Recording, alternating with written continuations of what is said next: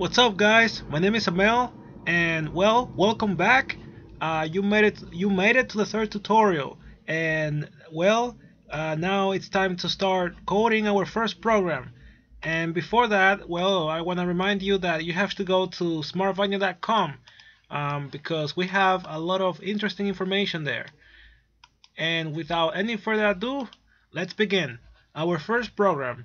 In order to make a program, we're gonna go to File and then New, and now we have a new file. But before that, I always like to save it. So click on this button right here to save, and then I'm gonna save it to my desktop. So give it a name. I'm gonna name it Hello Assembly.asm. Always it needs to have ASM because ASM is for assembly. So that's the file extension. So save it to your desktop, and now we can start coding. Now we can start programming.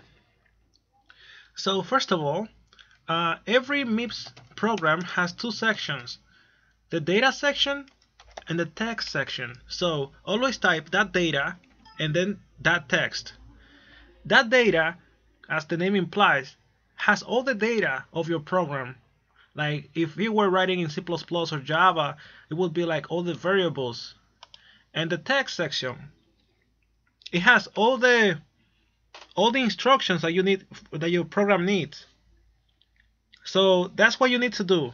Define these two sections. So what I want to do in this program is that I want to write a program that's gonna say hello world to the screen. So in order to do that, I'm gonna have to I'm gonna declare a message, hello world, and I'm gonna call it my message. This is the name of my message, and I'm gonna place it in random access memory.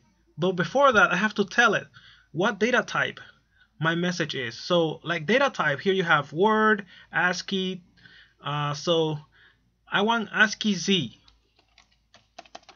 and this is just text, and text has to go in quotation marks, between quotation marks. So I'm gonna say hello world, and for a new line I do \n. So this means like print hello world. I mean, not print it, but this is just hello world and a new line.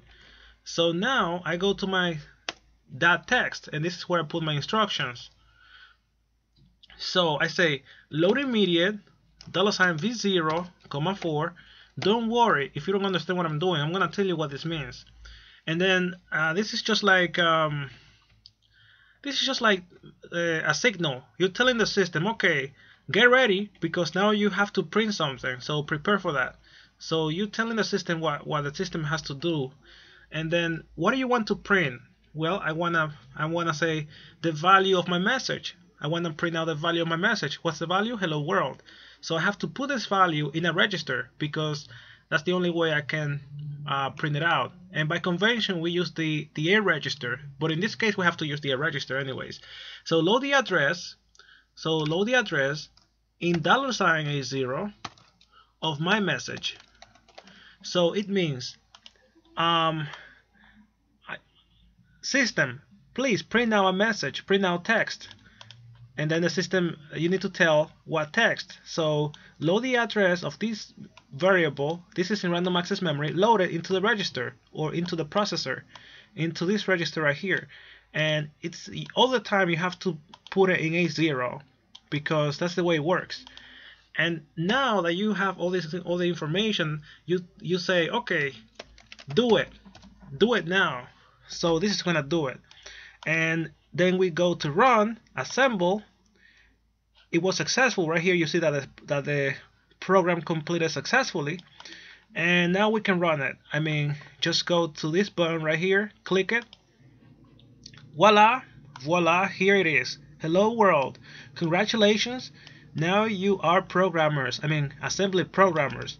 You made your first program in assembly. Hello world. Well, let me go over the program again. We have two sections, that data and that text. That data contains all the data, in this case all the values that I'm storing in random access memory. and that text contains all the instructions. So these 3 instructions, what they do is that they print out a value to the screen, but not any value, only ASCII values, only text. So all the time when you want to print out text, you have to say put the value 4 in register V0, and when you put the value 4 in this register, it means that the system will know that you want to print out a value to the screen. And then what value? Okay, put my message from random access memory, put it in this register is 0. So now the system knows that you want to print out something, and it knows that what you want to print out is that message, and now you just say okay, execute it or do it, and that's syscall.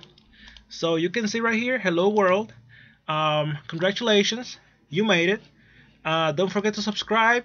Thank you. Next time I know I will show you something very interesting again, and thank you very much. Take care.